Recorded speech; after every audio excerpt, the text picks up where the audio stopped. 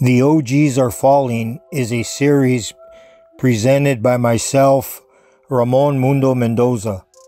The following episode covers the criminal life and death of Chavo Perez from Bakersfield. On Wednesday, June 19, 2019, at approximately 8 o'clock p.m., longtime Mexican Mafia OG Raymond Chavo Perez was found dead in his cell from an apparent heart attack at CSP Sacramento, formerly known as New Folsom Prison. Just prior to his death, Chavo had been complaining of a tingling sensation in his face and was experiencing physical issues due to his history with drug use. It was common speculation among CDCR gang officers that Chavo's longtime love affair with heroin would ultimately lead to his death. According to one institutional gang investigator, also known as IGIs, Chavo had previously died several times. Following multiple massive heroin overdoses in prison, he was administered Narcan, an injected medication that reverses drug overdoses. Chavo was brought back to life to continue his life of drug use while behind bars. In case no one has received the news flash, drugs are extremely prevalent inside the prison system, especially for the organized prison gangs.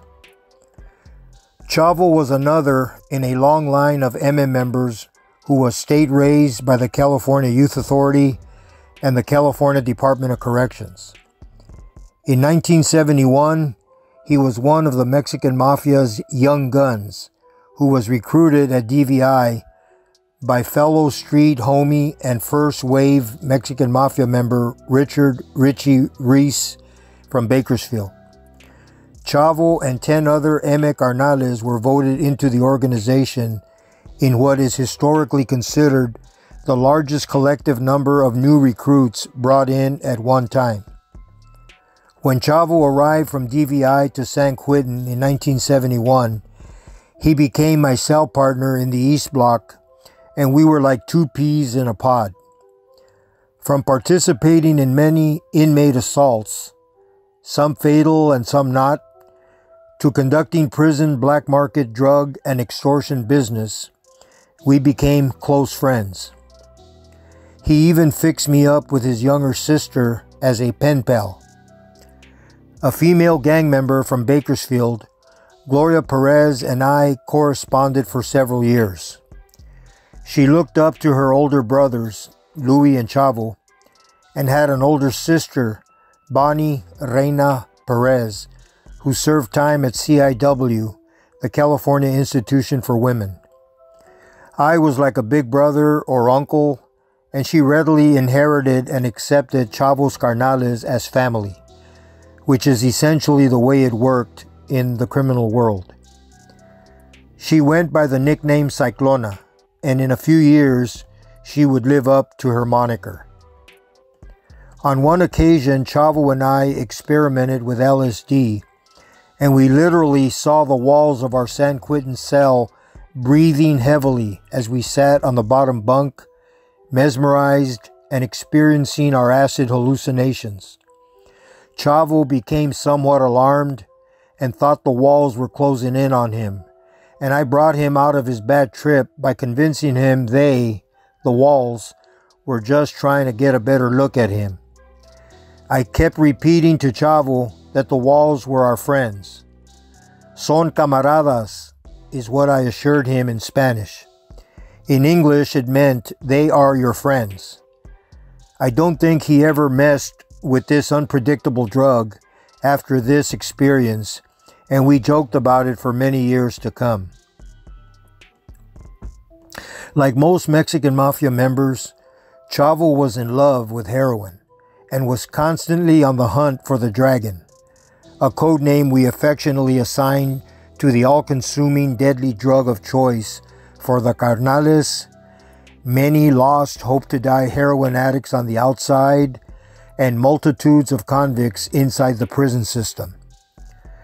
Somehow, and don't ask me how I dodged that bullet in life, I succeeded in forsaking the lure and temptation of the heroin seduction, and I became known as a non-user. My explanation was simple and honest. I preferred making money over polluting my body with poison. The obsession with the dragon would prove to be the ultimate downfall for many in the Mexican mafia. In fact, many of the Nuestra Familia members suffered from the same addiction and obsession. When I heard the NF had come up with a rule making heroin use an offense punishable by death, my immediate thought was, good luck with that one. I believe it is in the Mexican-American gang members' DNA to crave drugs, especially heroin. If there is a demon assigned to our young men and women in the Chicano gang world, he is alive and devouring everyone and anything in his path. This is probably why we refer to heroin as the dragon, a very appropriate title for this destroyer of lives. A serious piece of advice to parents: don't let your kids grow up to be tecatos, heroin addicts.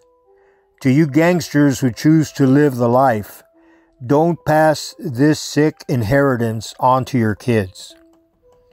After several years of corresponding with Chavo's sister, I had the opportunity to meet Cyclona upon my release from prison in 1975.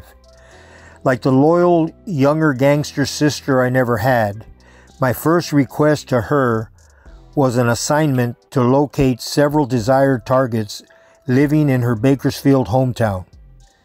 They included 1, 2 Nuestra Familia brothers, Woodsy and Ronnie Reyes; 2, Chalo Hernandez, the founder of the NF; and 3, Ralph Pata Garcia, a Mexican mafia dropout. Sometime in late September, she reported having successfully located the Reyes brothers. Not only was Cyclona invaluable in locating 2 of these targets, she also volunteered and maneuvered herself into getting the front door open.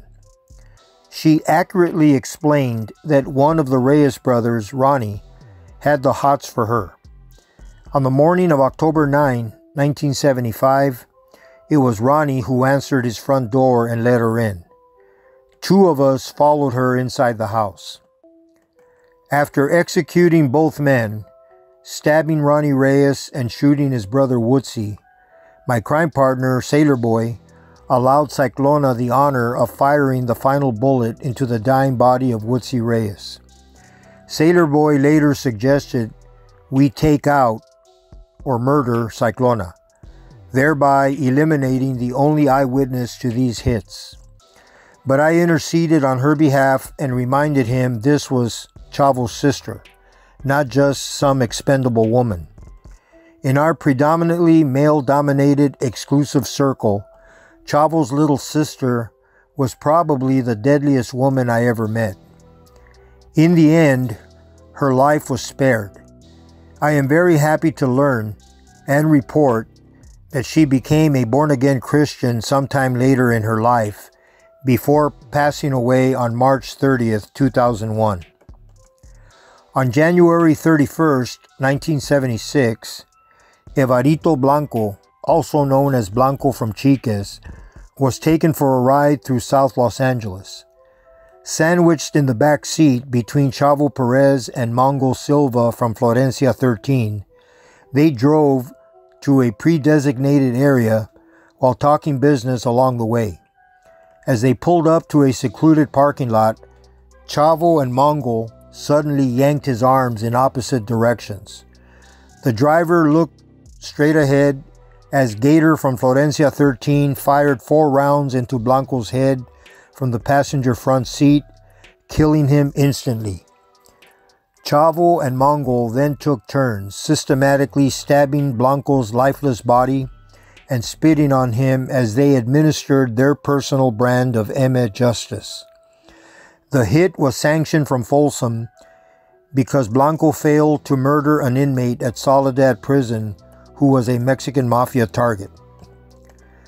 Chavo Perez was a Mexican mafia member for 48 years, and you could say he served his fellow carnales well until the end.